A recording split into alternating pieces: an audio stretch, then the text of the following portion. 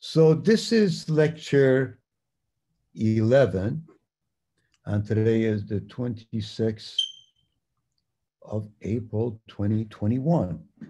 So let's see where we are. We were talking about harmonic excitation of undamped systems, okay? So let's say you have a branch of a tree, right? You are hanging at the tip.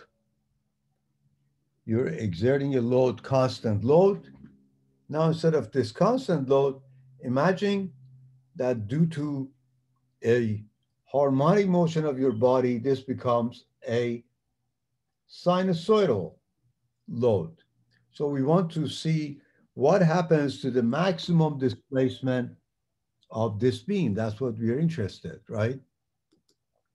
So what we did, to summarize, we said that if the equation of motion would look like this, okay?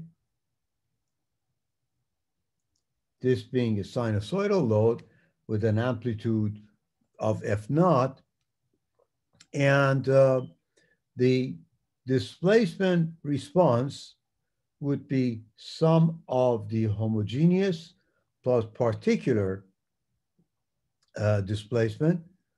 We call this the steady state, this one transient response, and the steady state response is, as we derived last time, was this value where R is the ratio of the forcing frequency to the natural frequency of the system. And homogeneous, of course, part was what we had. In other words, a response of a freely vibrating system, which would be this. It's not difficult to show that if the initial conditions are zero, that is the displacement and velocity at time equal to zero are equal to zero, the total response, which is U, which is UH plus UP, will take this form.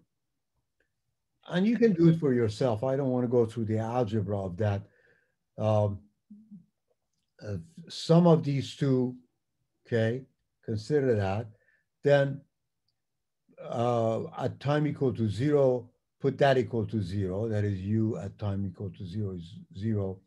And then take the derivative and equate that to zero. You find A and B, okay, as constant. And if you simplify that, you see that the total response would take this form, F0 over K over 1 minus R squared times 1 over omega sine omega t minus 1 over omega n sine omega n t, okay? This is the total response. Of course, if you, instead of R, I put omega over omega n, so you have omega squared minus omega n squared, right? So omega n squared goes to the numerator, so you have F0 over K times omega n squared, which is K over M. So this becomes F0 over M. So another form of this, if you want to write it that way, would become F0 K time over M times omega 1 omega squared minus omega n squared times, now, I actually wrote this wrong. This is omega n, this is omega, okay? So it would be that. So that's another form. But anyway, okay? So now, what I want to do, I want to focus on the steady state response as we derived it last time, which is F0 over 1 minus R squared sine omega t. Let's focus on this, because if you have a system starting, let's say, assuming that, okay, the transient vibration had died out, this is the vibration of the system response. I want to look at what is the significance of this quantity that we have here.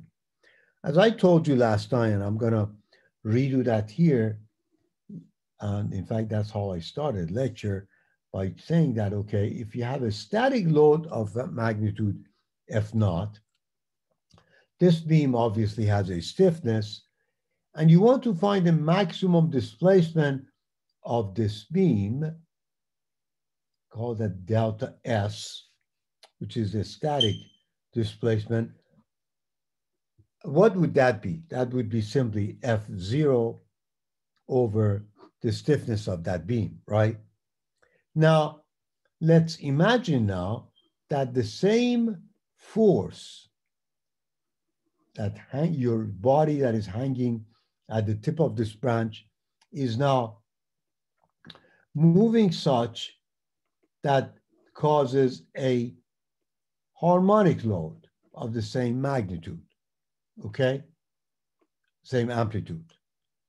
What happens, this delta D is going to be now F0 over K times 1 minus R squared. As I said last time, this is the quantity that magnifies this static displacement. So we call that a magnification factor. Also, if you look at this quantity, it is a function of R, or the function of, frequency of the forcing function, because natural frequency is constant, right, for any system. So it's a function of the forcing frequency, and it is a very important function. We'll get to that in a minute. We call this also frequency response function. So the frequency response function gives you information about the maximum displacement of a system in the frequency domain. That is, as the frequency of the forcing function increases, what happens to the maximum displacement of the system compared with the static displacement. So let's look at it, very closely to understand what I mean. This is what I am saying. If you look at this frequency response function, is 1 minus R squared, okay? So let's look at this function. If R is equal to 1, what happens? If R is equal to 1, frequency response function goes to infinity. But if R is less than 1, okay, if R is less than 1, what happens?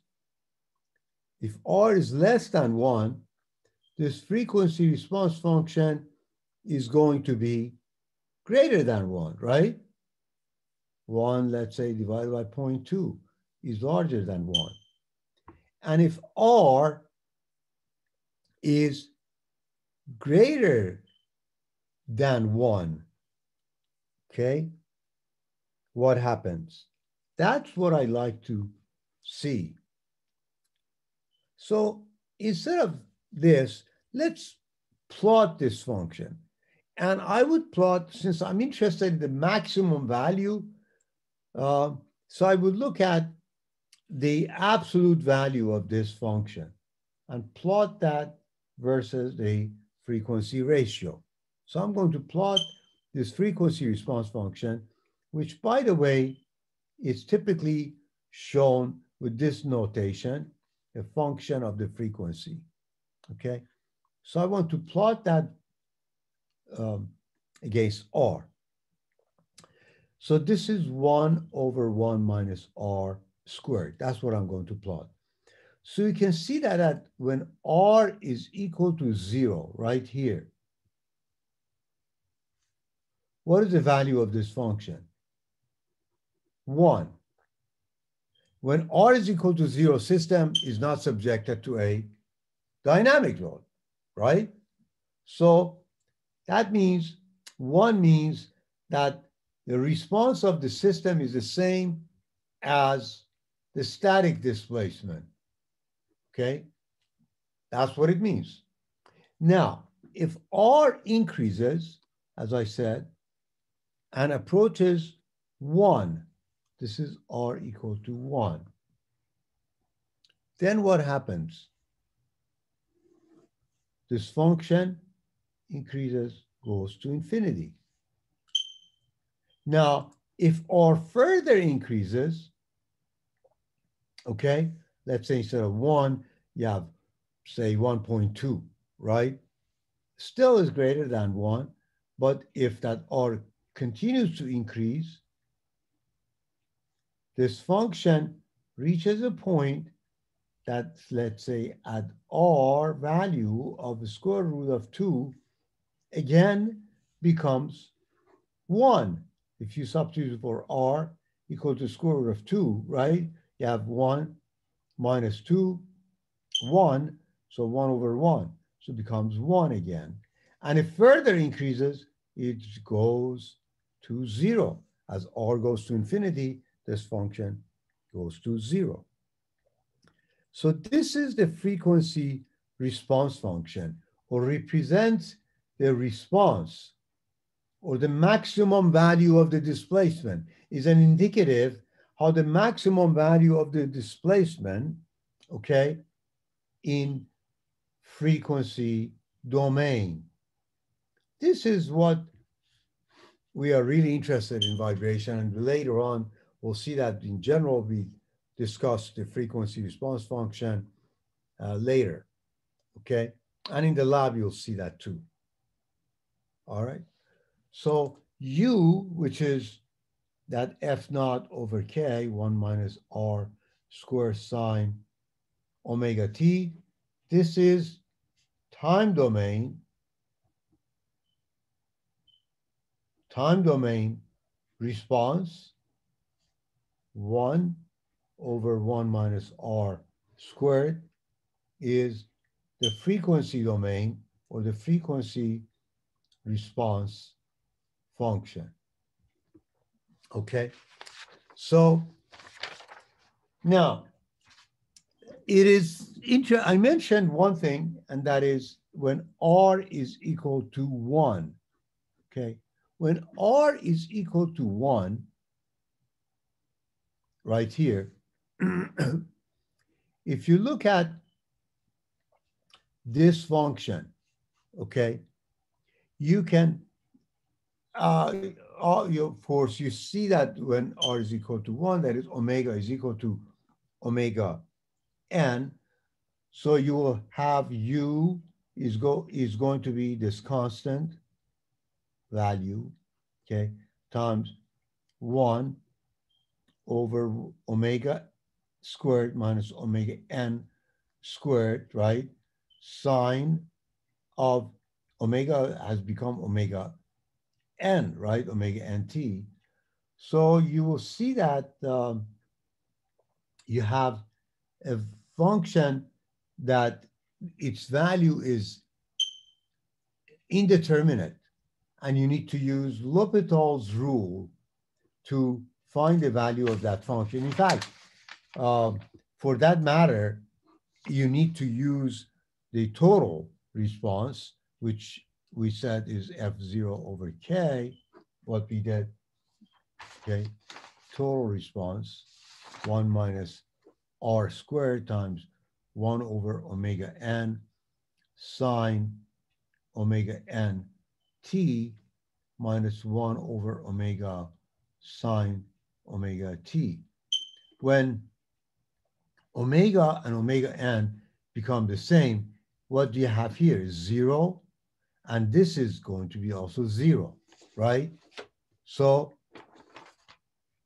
if you want to find out the actual function representing the response in this case, since you have 0 over 0, what do you need to do? Use L'Hopital's rule, okay? L'Hopital's rule, take the derivative of the numerator, take the derivative of the denominator, then in that equation, set omega is equal to omega n. If you do that, you will see that the function, I'm not going to go through the mathematical derivation of that, but if you perform that the derivation, you will see that the equation that results, okay, u of t would be something of this form that I will just plot that for you, okay? Or the response would, the actual form of the response, it can be shown would be something like this, okay? That's what the response looks like. So if you plot this, you see that it looks, if this function looks something like this.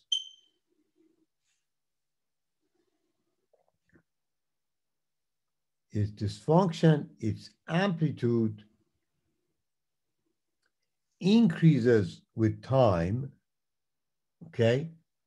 And as time goes on, goes to infinity, the amplitude of the function goes to infinity. This phenomenon called resonance. What I want you to do is actually, it's a good mathematical practice. I don't want to do it because it's going to take a lot of time of the lecture and go through just mathematical derivations, but it's not difficult. You just take this function, okay? Take take the common denominator here and write it as an algebraic expression, which is a fraction. Take the derivative of the numerator and the denominator, and in that, then put omega equal to omega n, then that's the function. You will see that it will result, okay? And then plot that, and you will see that, use Excel or whatever, and plot that, and you see you have a function that is amplitude increases with time. This is a very important phenomenon observed in real world, that if you have a system which is undamped, especially, of course, there is no such a thing as undamped, but very, very low damped, and subject that to a frequency, a forcing function whose frequency, of course, harmonic, is close to the natural frequency or becomes the natural frequency, system basically collapses. Somebody actually in the previous section mentioned that example, which is historically a very well-known example of the collapse of a structure, the famous Mackinnon suspension bridge that was designed, and they, at the time of the design, they had not accounted for the flow-induced vibration of the beam due to the wind load, And it happened that the frequency of the wind blowing at that day was such that resonated with the natural frequency of this suspension bridge. And the whole bridge, I mean, started vibrating, vibration increases, the magnitude increases, and then bridge collapse. There's a movie of that, in fact, they show there's one car going over the bridge. The poor driver senses that the bridge is moving, gets out of his car and runs, uh, fast to get off the bridge. And then he watches the collapse of the bridge. But anyway, that's a historical example. And in any case, you don't want that to happen. So what you do is if you have even a case that, for instance, the forcing frequency is harmonic, and you would pass that uh, phase of resonance very fast. Let me give you an example. Let's say in jet engines, right? So you would say, okay, you have a heavy engine, right? And it's, of course, starts and the frequency is zero, but should increase, right? So at some point, it has to go through that resonance, but they make sure that this goes way, uh, far away from the resonance, is very, very high. So in fact, what happens here, if you look at this case, if this frequency response function gives you a lot of very interesting information. If the frequency of the forcing function is less than, okay, less than square root of 2, okay, you see that, or this ratio is less than square root of 2, it's the maximum displacement due to this dynamic load is always greater than F0 over K, because this is greater than 1. But if the ratio is greater than square root of 2, in other words, if the forcing frequency is greater than square root of 2 times natural frequency, it's very interesting that the maximum dynamic displacement falls always below the corresponding static displacement. In other words, if somebody tells you, wait a minute, here is again, going back to that example of the tree, you're hanging on it, okay? So the tree is displaced, right? So somebody tells you, oh, please don't move. If you move, it's going to break, right? Theoretically speaking, if you move such that the frequency of your harmonic motion that you're inducing here, okay, is much, much larger than the natural frequency of this branch, in fact, you will never reach this static displacement, or the displacement of this branch, in fact, would be less than the static displacement that this branch experiences due to your weight. Why? This is why, okay? Because you're somewhere here. And the faster you move, in fact, the less displacement this beam is going to experience. That's why when we have this jet engines, right, wing of the airplane, you have these two huge, heavy engines. They operate, right? You don't even notice that this, and in reality, this beam or the wing even moves, because this frequency ratio is so high that almost you're here. So you don't even experience any static displacement of this wing. So that's why this frequency response function, it is very important to understand that, okay? There are other observations you can also make in case of uh, harmonically excited system. Again, if you look at this steady state response, this is the steady state response, right? 1 minus r squared sine omega t. So if you plot the forcing function, if this is the forcing function, f naught, right, is sinusoidal function, right? Or this is f naught. Now, so what does this tell you?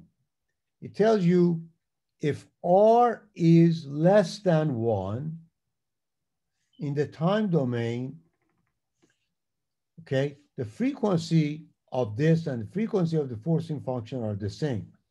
But if r is less than 1, this amplitude is also going to be positive. So it's going to be like this. So if this is the forcing function, the displacement increases in the same direction that the forcing function is increasing. If this is positive, this is positive. So we call this in phase. If r is less than 1, frequency, go back to frequency response function, or less than 1, although the response is increasing, but increases in the same direction as the force. So we call them in phase. If r is greater than 1, what happens? This is negative. Still, of course, you have the same frequency, but it is negative. The sign of the amplitude of the response and the forcing function are the opposite. So we call this odd of phase. Okay? That's what happens in the case of harmonically excited systems. Let's look at something else. Make another interesting observation. And that is what you also see in the lab. Again, you'll do actually an experiment. And that is the concept of beating phenomenon. Beating phenomenon. What is beating phenomenon? It happens that you may not have resonance in the system, but ratio of the frequencies are such that forcing frequency is almost close to the natural frequency. So let me say this. Let's say, for instance, the difference of these two is very small. For the sake of, but it is not zero. Are one of those supposed to be omega n or? Oh, omega n, right, yes, yes. Thank you. So let's say the difference between these two is a very, very small number. I call that 2 delta omega. Yeah, you can call that delta omega, but I do that for the mathematical derivations that I will do right now. So 1 over 1 minus r squared, which is what? Is omega n squared over omega squared minus omega n squared becomes this, right? So I want to substitute for this value. What is omega? Let me do this. Let me take, basically write this like this. Negative, okay, omega n squared divided by omega n squared minus omega squared, okay? Now, I write omega n squared minus omega squared is what? Is omega n plus omega times omega n minus omega, right? Algebra. I call this, okay, to be what? Go here. This is Omega minus omega n was 2 delta omega. So this is negative 2 delta omega. And these two are almost the same. So omega and omega n are almost the same. So this is like 2 omega n. So the end result is negative 4 omega n delta omega. So let's bear that in mind. Okay. Now, we said that the total response of the system was what? F0 over K, 1 minus R squared times, if the initial conditions were 0, 1 over omega sine omega t minus 1 over omega n sine omega n t. Okay. Again, in this expression, I would substitute for r, which is omega over omega n. And so this instead becomes f0 m, because if you substitute for this, becomes, let me do that. You have f0 over k. You have 1 minus omega squared over omega n squared. So this becomes omega n squared. This goes to the numerator. Omega n squared is k over m, okay? So this cancels out with this. So you get f0 over m times omega n squared minus omega squared times 1 minus 1 over omega sine omega, 1 over omega n squared sine omega n t. Okay. Now, and what I will do, I would, in fact, okay, I will multiply this by omega and divide this by omega. But what I do instead, I would take this omega inside here. So you have omega over omega sine omega t minus omega over omega n sine omega n t.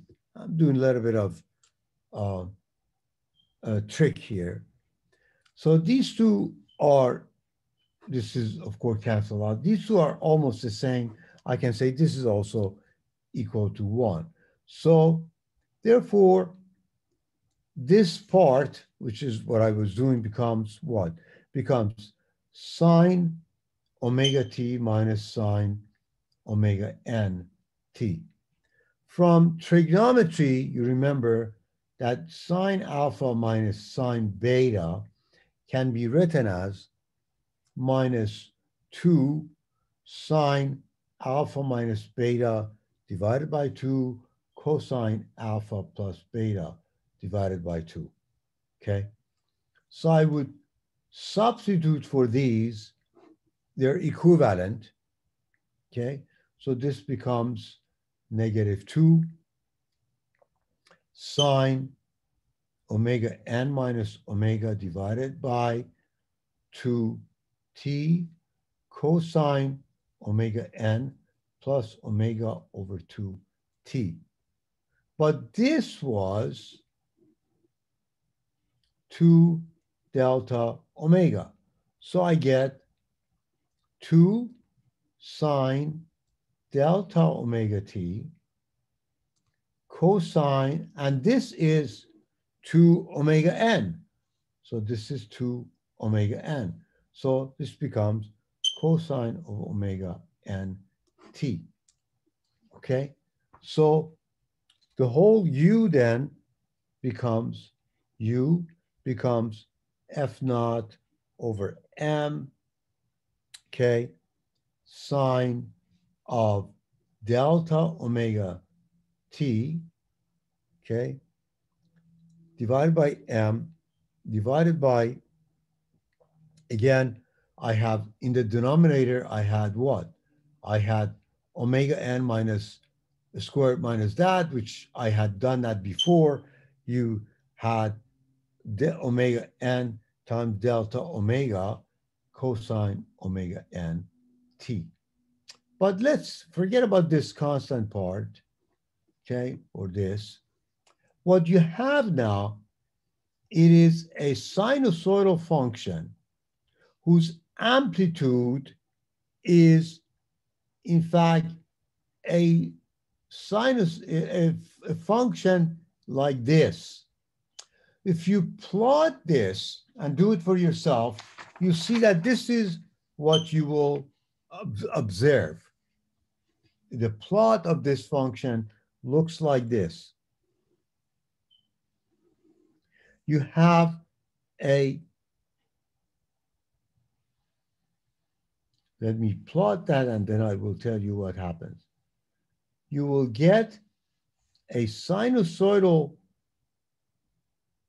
function, okay, that goes like this.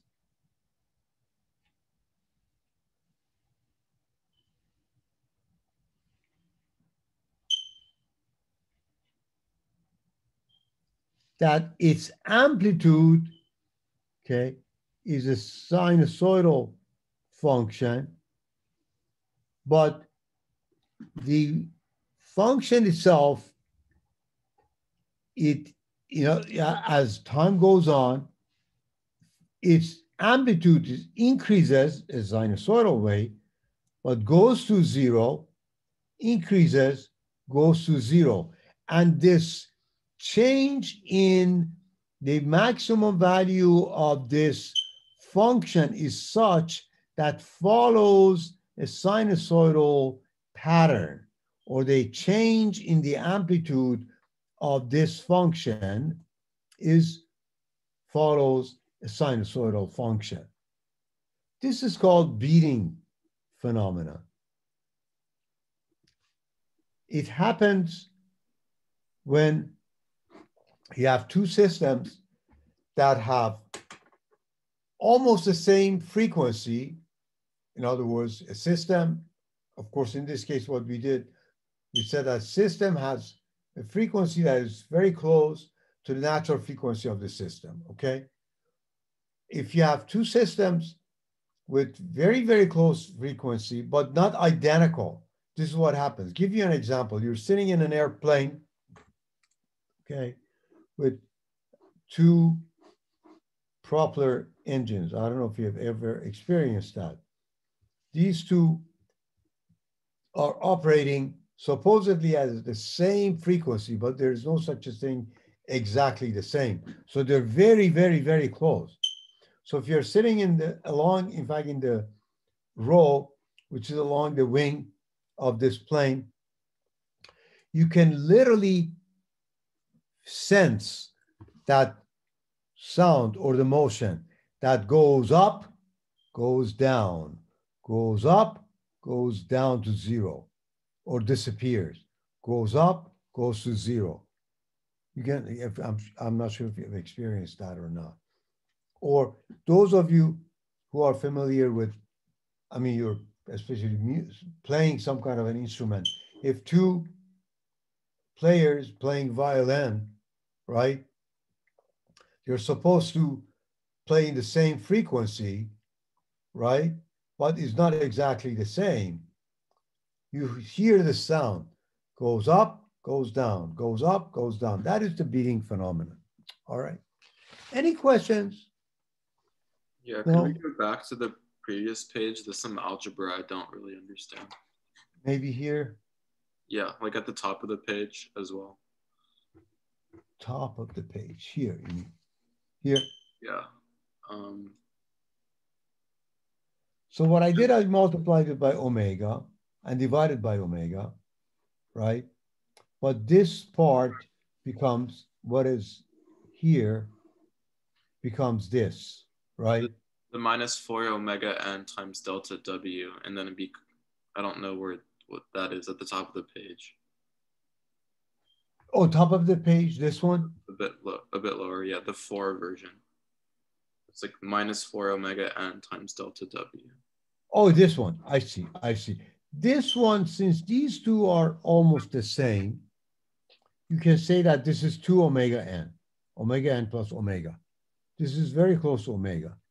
So it's almost 2 omega n. This one from here, I said that I assume the difference between these two is a very small number. So it's 2, I call that 2 delta omega. So that's what I set up as the value for the difference of these two. So that's why when you multiply these two, becomes 4 times omega n times delta omega. Is that the question? Yeah. And then also at the bottom of the page. Okay. Yeah. There's a point where we go from f naught over m times omega n squared minus omega squared to something with no f naught and no m. Yeah, to just omega over omega sine omega t. Oh, no, yeah, I think as I was going through, since this constant part is not important, I just dropped it. This may not be correct because I just wanted to focus on this part. So please follow that, see if I made a mistake or not. So I'm glad that you did. You were very closely following it. But that's all it comes down to. That's what I want to focus on. The rest of it is a constant value. So it may not be that I did not substitute things correctly, which I agree with you, but that's what I care about. And if you plot this function, that's what it looks like, which is called the beating phenomenon. Okay. All right. So with that said, okay, let me do just one example problem, and then we're basically done with this topic. Okay, so let me do an example. Let's say this is a typical type of a problem you encounter in this case. Let's say you have an undamped system subjected to a forcing function, and this forcing function is of this given value. The stiffness is given as 40 pound per inch. Weight of this is given as 38.6 pound force. We know that as this is it is subjected to this forcing function, the initial conditions are 0. Okay, we just want to find the time displacement response of this motion. Very simple problem. Okay, so if you're given a problem like this, don't start from scratch. You know that the total response is always the initial condition dependent part plus, which we call that homogeneous or transient response, plus the